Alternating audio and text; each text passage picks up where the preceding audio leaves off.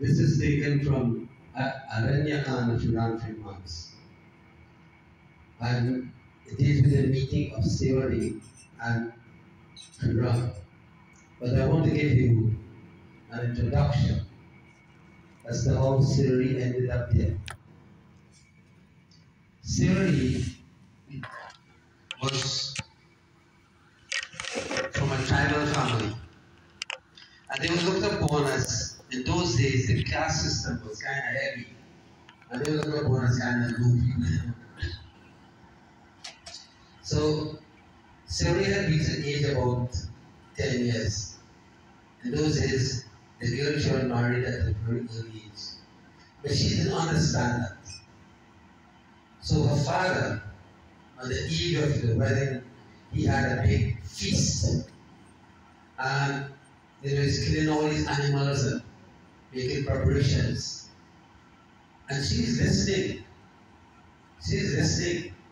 These animals are undergoing such agony and pain. And she can't understand that. So she goes to Father Pitaji, what is happening? She says, well, my daughter, you are getting married.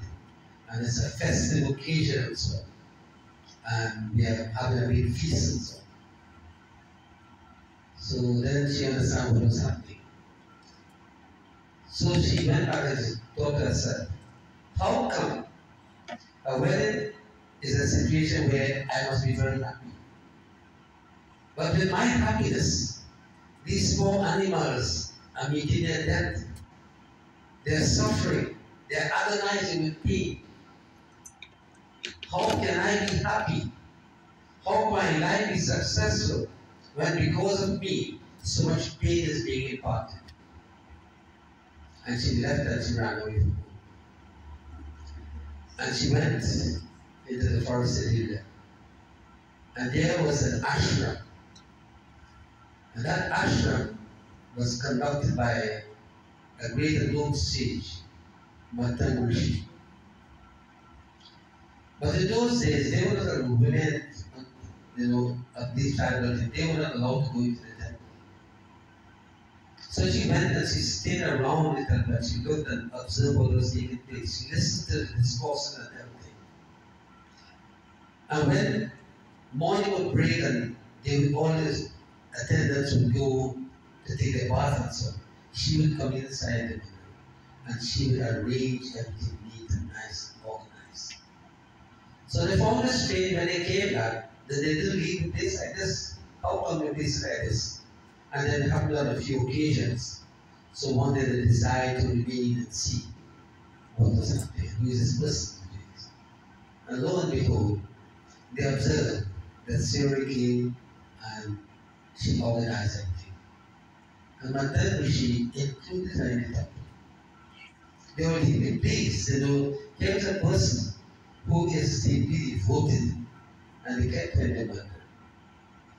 But sometime after, all the attendants left, and it was she and the Guru alone, Matan Rishi.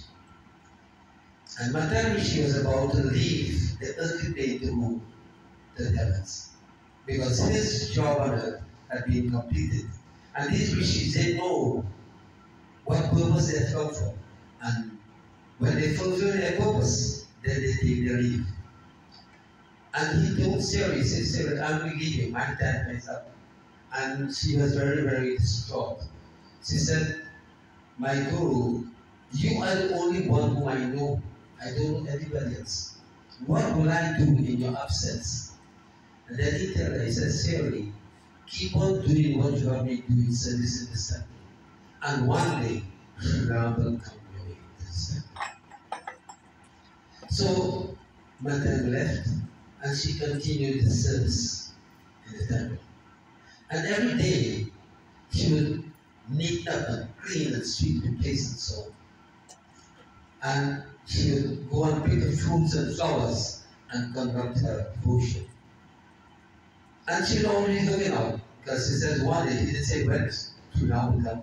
So she kept looking in the distance when Shriram will come. And when she doesn't see Shriram, she goes to the altar and she offers of flowers and fruits as though Sri Ram was there. That is the depth of her devotion. You know. So she kept on looking day after day. And then she would pick the fruits and so on. And she would taste them to ensure that I will give my Lord the sweetest fruit when he comes. So she tasted them. And she would have a basket. And in that basket she would put all the sweet, tasty, delicious fruits. And she would keep it. And then when the Lord would not come again, she would offer it. You know. And when Sarah became very old, then she looked at the distance and saw Sri Ram and Lakshman coming. Now, what I want to let you know is, Sri Ram came when she became very old. She was a young girl, 10, that's is 10, 11, alright? And she made, and when Sri Ram came, she was very old. I don't know if you see a picture of it, then I don't know picture right now. But what I tell you is that she never gave up. She continued her service all through those years, waiting for Sri Ram. She never gave up. And that is a hallmark of a great and profound devotee. A true devotee does not give up regardless. Whether he gets pain or pleasure, he doesn't give up. He continues the service. And she lived in the hope that my Sri Ram will come, because the words of my guru cannot fall short. So this day, when she looked in the distance, she saw Sri Ram. And you know, she swept the pathway all the time. Every day she swept the pathway. Sometimes she would roll on the pathway to ensure that there is no object that would cause harm or bodily injury when the Lord walks. That is telling the nature of her devotion, the depth of her devotion. And lo and behold, when she looked in the distance, she saw Sri Ram actually walking. And it occurred to her, he said, this is what my guru was saying, that one day Sri Ram will come. That day has come. And Sri Ram came, and she fell at the feet, and she bowed in reverence. But she was so, well, probably happy. But at that moment she couldn't talk, she couldn't speak. She became speechless. To be in the presence of the divine. Oh, my prayers have been answered. Here is the Lord in my presence. She couldn't speak, but she just bowed to his feet. And then after some time, she took both of them in the ashram. And she washed their feet and performed their puja and so on. And he gave them the second and mold of her. You know, roots, bulb, and fruits. She offered them. And Sri Ram ate it. And he said, oh, Siri, this is the sweetest fruits that I have tasted. But I want to bring to you another dimension of this. There's something called the philosophical teachings, which are referred to as esoteric reading. Esoteric means of a higher value. You know, the deeper meaning, the deeper spiritual meaning of them. So when you read the scriptures, you have a layman's interpretation for the ordinary man to understand. That's how Tulsidas wrote this Ramayan. But there's an inner meaning to this. Now, in each of us, there is that basket of fruit. We have all been born with that. And in that basket of fruit, we have sweet fruits like truth, purity, sincerity, compassion, and things like that. All the positives. And in that basket, there are also sour fruits of hate, greed, lust, anger, ego, etc., etc. We all born with that.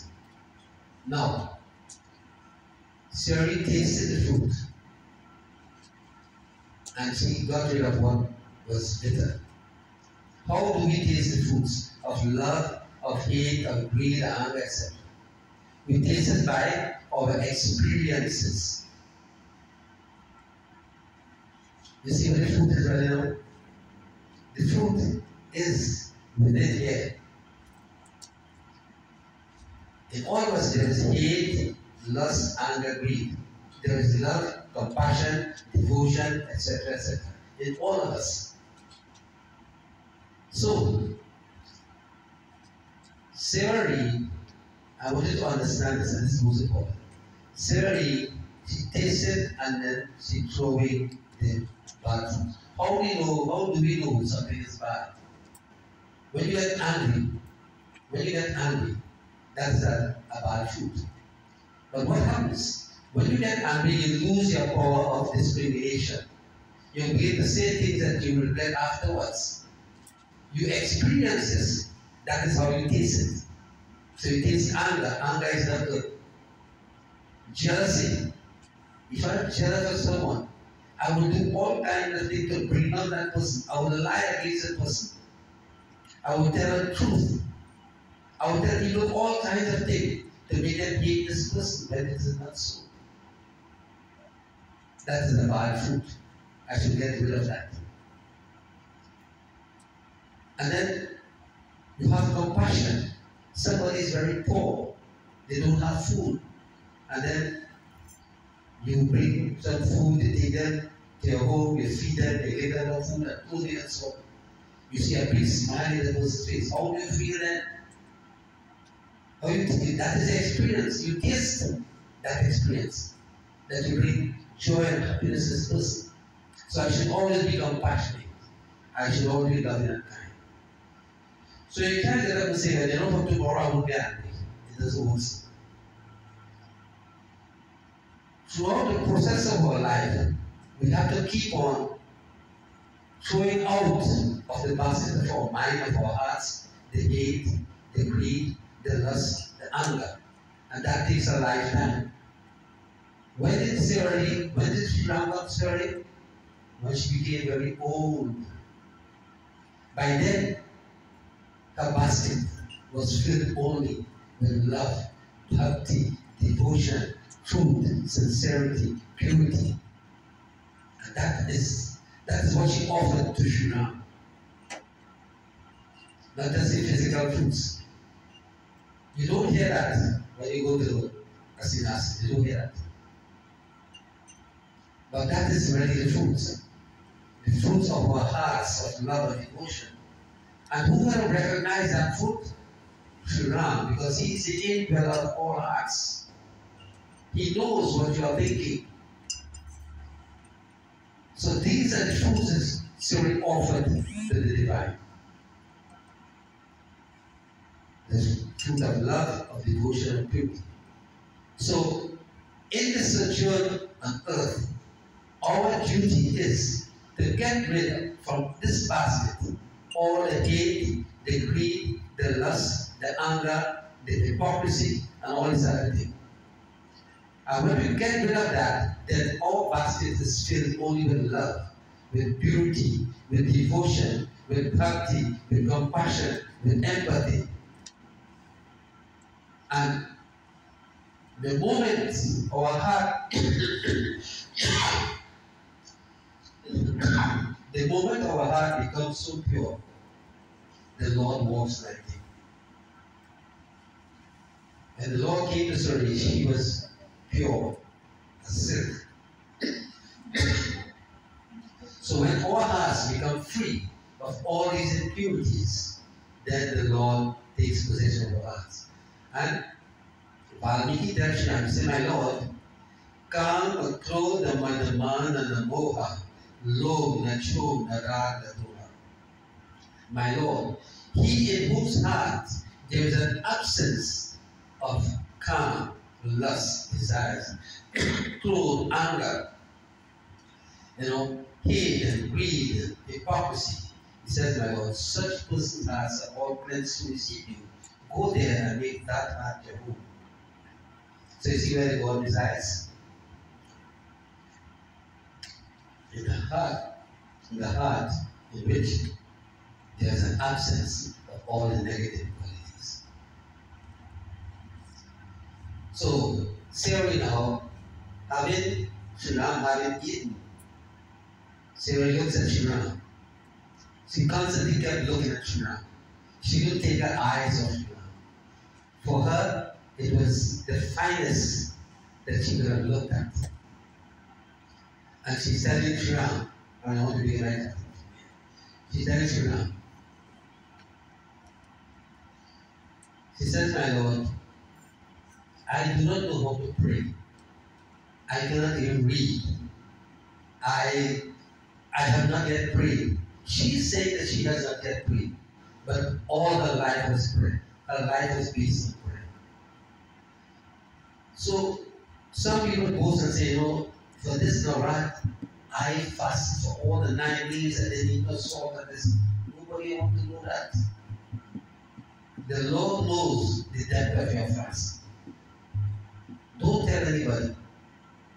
Never have any devotees spoken to the Lord and said, my Lord, I did so and so. They never said that. They always say, my Lord, I have never done any devotion. And here somebody says, my Lord, I don't even know how to pray. And she says, women are low. In those days, that was how women were looked upon, especially in the tribal day. She says, my Lord, and lowest of the women am I. Adam ati Nari. Nari is woman. And Adam means low. It says, lower than the lowest am I. And then Shri Ram put her in a pedestal that was far superior to all the saints and sages. And I want to begin from this letter. This is what he said. He said, Kaha Raghupati Sudhu Bhamini Bhata. Bhamini means lady. He didn't say woman. Woman seems to be a term that brings on the dignity of a lady. When you address a woman as a lady, you put her in a superior pedestal.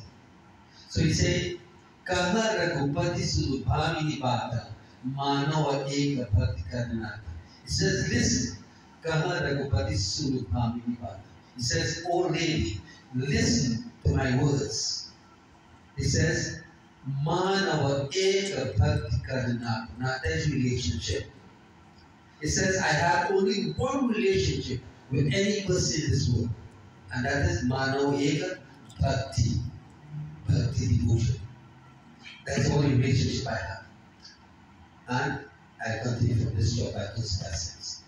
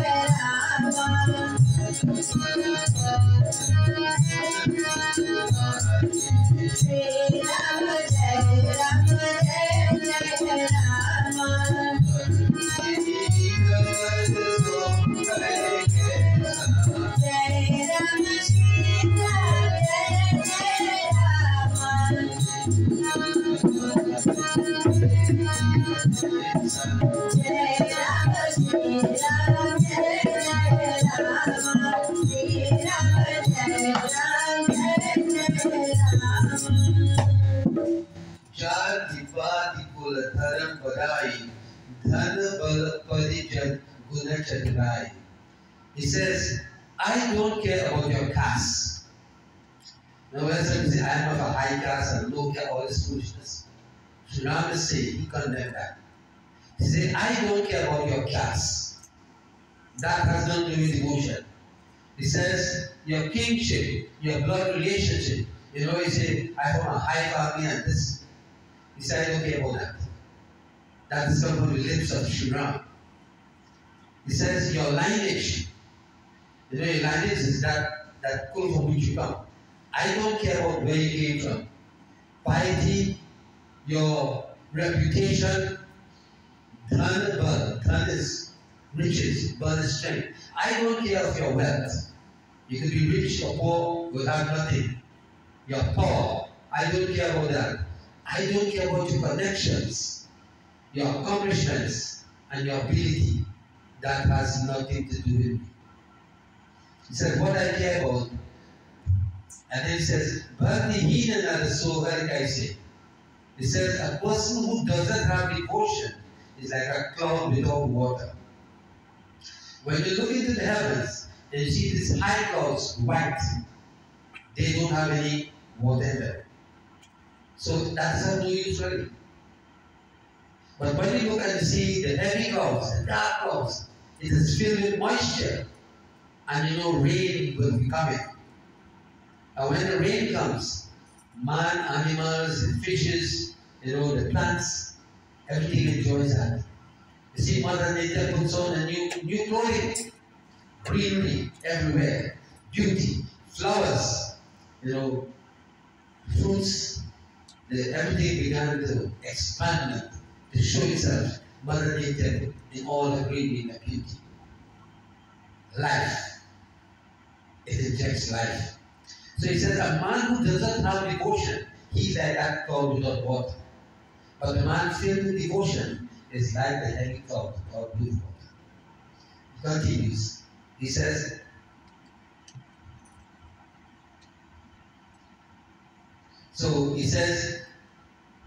Bhakti means without bhakti. Narso ekaise, binu jalabare dekhiye jaise. This is why I say that a man without faith is of no more account than a cloud without water, and continues in this chopper. So he says, sorry, I'm now going to give you NawdaBhakti. Nawda means 9, Bhakti is devotion. I'm now going to give you 9 forms of devotion which brings you closer to me. So he begins in this chopper.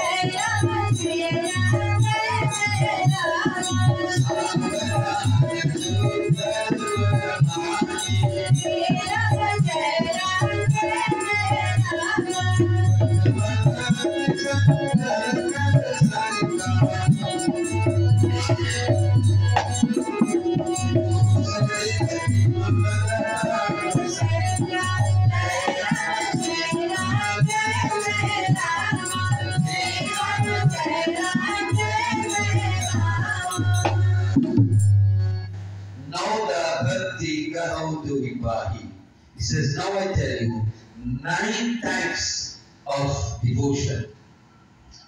Savadhana sunu dharmanamai. He says, listen attentively. Savadhana sunu dharmanamai. Listen with your mind. Listen attentively. Be absorbent. So he says, listen attentively and lay them up in your mind. The first one says, Pratama Bhakti Santana. I have been saying that quite a number of times. Pratama Bhakti, the first Pratama means first. The first form of Bhakti is Satsangh. Sat means saint, Sang means companionship. The first form is to be in the companionship of the saints. Why is he saying that? The saints are people who only think about the divine. All their discourses, whatever they do, whatever they think, is only about God. They talk of his pastimes, they talk of his teachings, and all the side of it. How to grow in devotion. So when you find yourself in such a companionship, there is only one way you can think. You have to think like that. You see, say, show me your friends and I'll tell you who you are. So in that kind of companionship, That is the only thing. Pratama Bhakti Santan Karsan. They said, Dusari Rati Mama Katha Prasanda. Dusari Sakama. Rati is the wife of Kamdev. Kamdev is the god of love. So Rati also is that kind of love. The god of love, he is love incarnate. So it's Dusari Rati Mama Katha Prasanda. Mama Katha means my Katha. You must have a profound love for my Katha, my teachings. Always have that love. And if you have that love, then you will continuously want to repeat it, sing the glories. So, Pratama Bhakti Santana Karasanga, Dusari Rati Mama Katha Prasanga. So first, find yourself in the companionship of the saints. And secondly, have a profound love for my teachings. And he goes,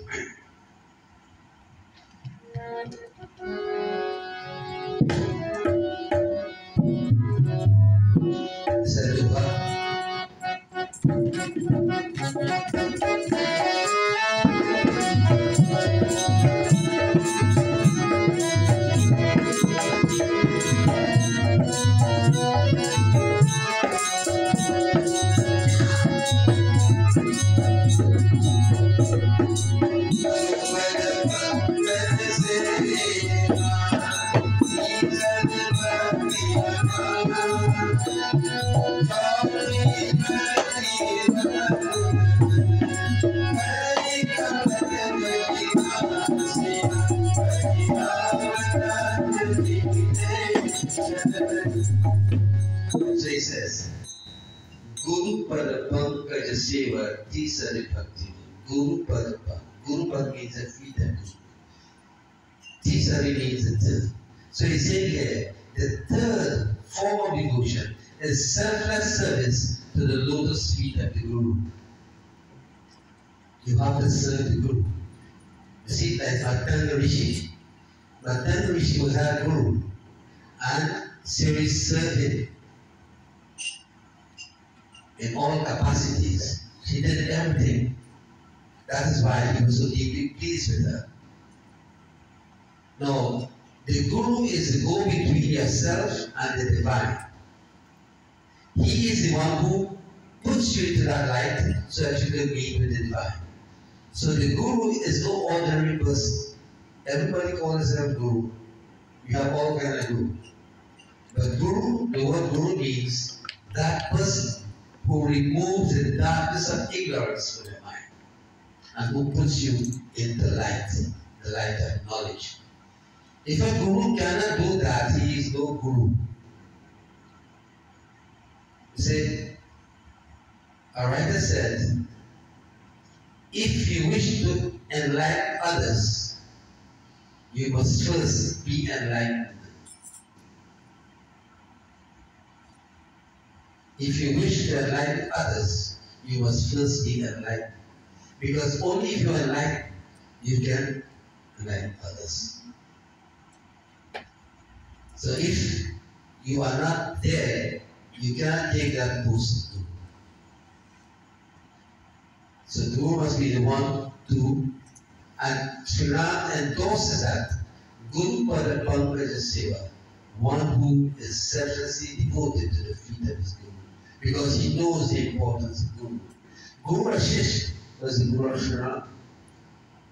Sri Ram said, I God incarnate. He paid all respect and obeisance to his Guru, Guru Ashish.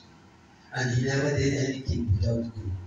He says when Sri Ram got up in the morning, he would first pay obeisance to his mother and father and to Guru before he does anything for the day. So Guru is very important, and Sri Ram endorses that.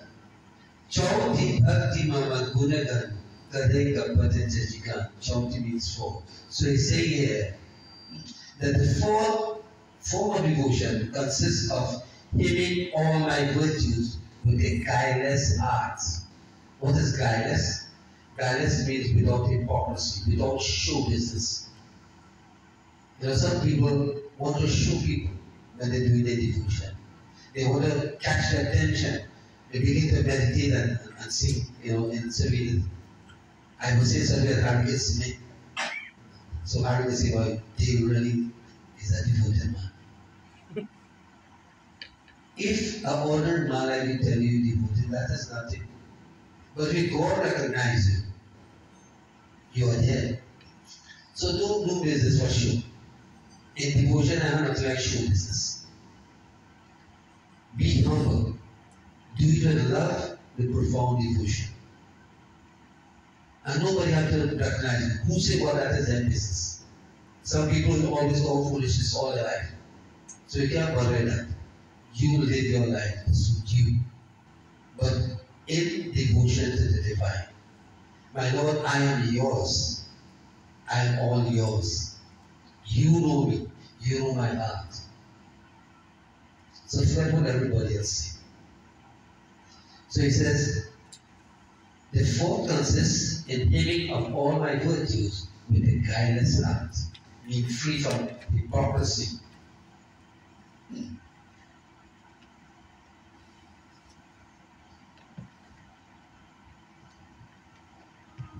In this shop, I do that sense.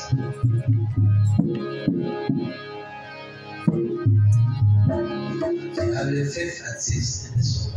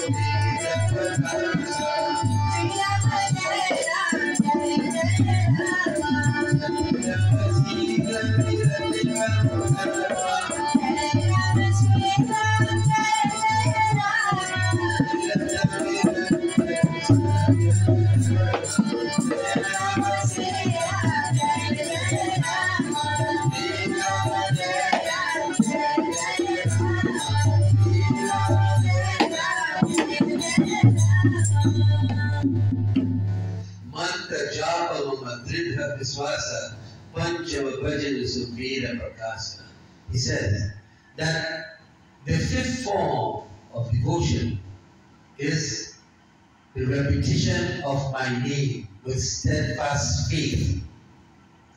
The repetition of my name. Now, in this age, what is required is the repetition of the name. Puja and all these different deities had their era. For the era of Kali, what is prescribed is repetition of the name. But how do you repeat it? With faith, with bhakti, with devotion. If you just go around, that doesn't mean anything.